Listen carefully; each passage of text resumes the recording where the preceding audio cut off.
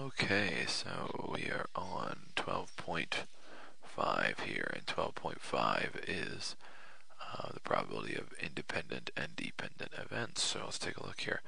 A drawer contains 2 red socks, 4 white socks, and 10 blue socks. Without looking, you draw out a sock, return it, and draw out a second sock. What's the probability that the first sock is white? So we have a total of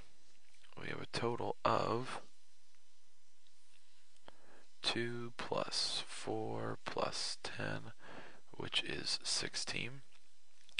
So there are 4 out of 16 that are white, and there are 10 out of 16 that are blue. So when we multiply them together, we end up getting 40 over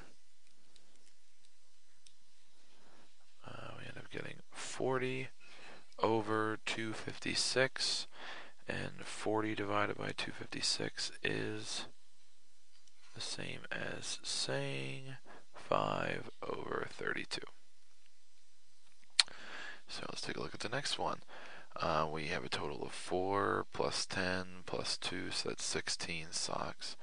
What's the probability that the first sock is white? You take a sock, return it, and draw a second one. Yep, so that means we have, when you return it, that means we are replacing it. So this is with replacement. What's the probability that you pick a white sock? So a white sock, and then a red sock. And why am I saying add? The word and means multiply. So we're going to multiply, and we actually get the same answer as the last time. 40 over 256, which is 5 over 32.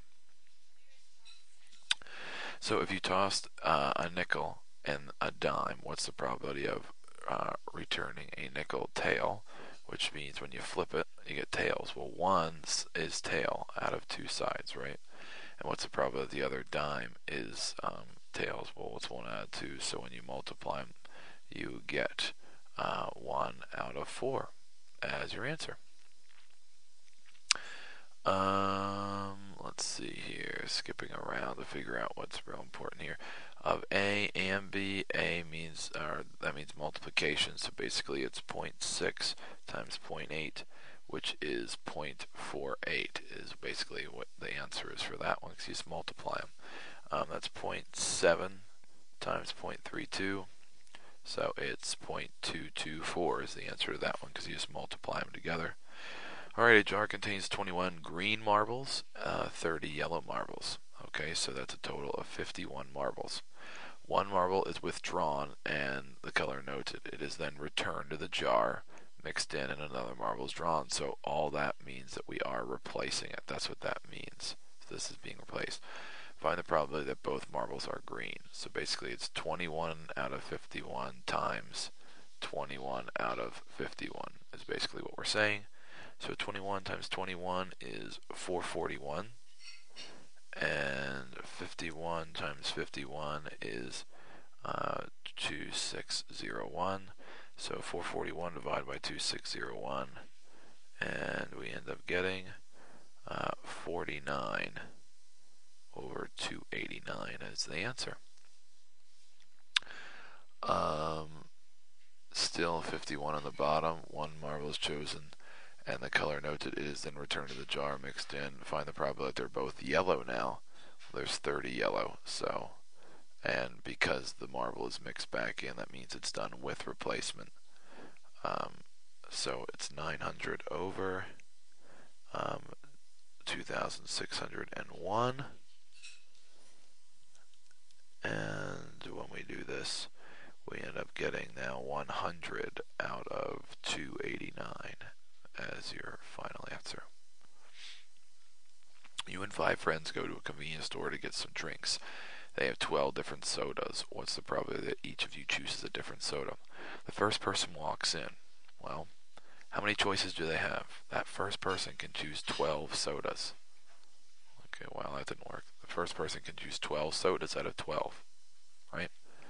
The second person has 11 sodas to choose out of 12 because they can't choose the first person chose. Let's just say the first person chose Coke. The second person can't choose Coke. So they choose Sprite, we'll just say. Okay. Then the third guy walks in. He only has 10 choices because he can't choose Coke and he can't choose Sprite. So what that means is he only has 10 choices. So we'll just say he chooses some kind of orange soda. The next person walks in and they have 9 choices out of 12 now because they can't choose Coke, they can't choose Sprite, they can't choose orange. So this person chooses grape, we'll just say. Then the last person walks in and they can choose 8 sodas out of 12 because they can't choose the 4 prior. So when we multiply the tops, you get 12 times 11 times 10 times 9 times 8, which is 95,040 over 12 times 12 times 12 times 12 times 12, which is 248,832. So when you divide those two, we end up getting 55 out of 144. And we take a look at this next one. You and 3 friends go to the grocery store. And let me just double check something here quick. You and 5 friends. So actually this number is wrong. You and 5 friends. That means there's a total of 6 of you. So this should go the whole way down to 7. Sorry about that. Which then means that this answer on the top needs to be multiplied by 7. And that needs to be multiplied by 12. So it's actually a different answer here to this. We actually end up getting on top here, you actually end up getting 665,280 over 12 to the 6th power, which is 2985984. So 665,280 divided by 2985984 reduces down to 385 out of 1728. And the reason why is because there's 6. The first person has 12, then 11, then 10, then 9, then 8, then 7. And they're all over 12 because there's 12 total choices in each one of these. So that's where that answer is coming from. So in the next one, you and 3 friends is basically saying you have 1, 2, 3, 4, and if they have 10 different brands of chips, the first person has 10 to choose from, then the next one has 9, then the next one has 8, then the next one has 7, and it's all over 10. So on the bottom, that one's easy. We end up with 1, 2, 3, 4 on the bottom. 10 times 9 times 8 times 7 is 5,040.